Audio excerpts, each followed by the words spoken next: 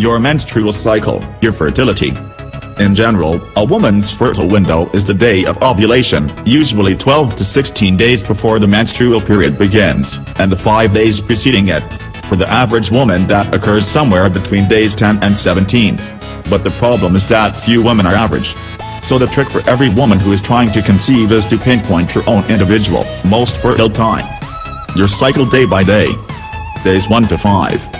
If you are not pregnant, old dead tissue lining the uterus sloughs off, and menstruation begins. Estrogen and progesterone levels are low. Body temperature is 96 to 98 degrees Fahrenheit. Days 6 to 7. The hypothalamus, a brain structure that regulates the internal organs and controls the pituitary gland, secretes gonadotropin-releasing hormone, GnRH. Day 8 may extend to day 12.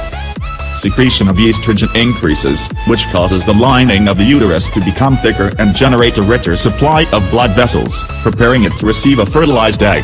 FSH and LH levels decline. Day 10.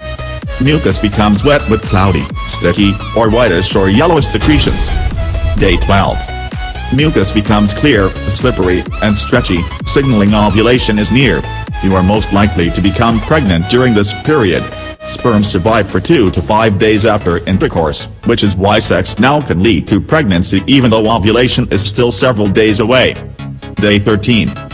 Estrogen rises dramatically, which boosts LH. LH stimulates the synthesis of progesterone, which causes FSH to rise. Within 12 hours of ovulation, body temperature rises between 4/10 and 8/10 of a degree and, if pregnancy does not occur, remains high until the next menstrual period. Day 14.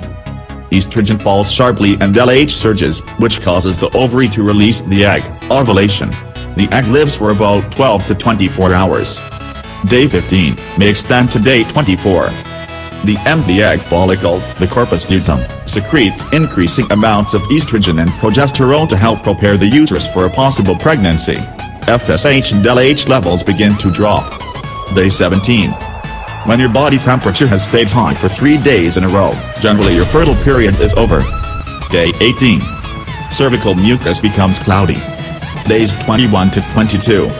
Progesterone level peaks. Day 25. The corpus luteum breaks apart. If the egg was not fertilized, progesterone begins to drop and cervical mucus is tacky. If fertilization occurred, your progesterone level remains high.